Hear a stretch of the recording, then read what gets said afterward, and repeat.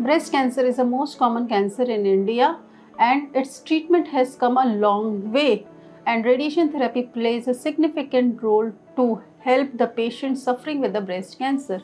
Today, myself, Dr. Tripti Saxena, Director Radiation Oncology at Max Super Speciality Hospital, Patparganj, will tell about advancement in the radiation therapy. Nowadays, IMRT, IGRT and VMET are the advanced techniques by which the radiation therapy can be delivered by reducing its side effects, and that help the patients to recover better. If you are suffering from a left-sided breast cancer, there is a particular technique called Deep Inspiratory Breath Hold Technique, in short called DIBH.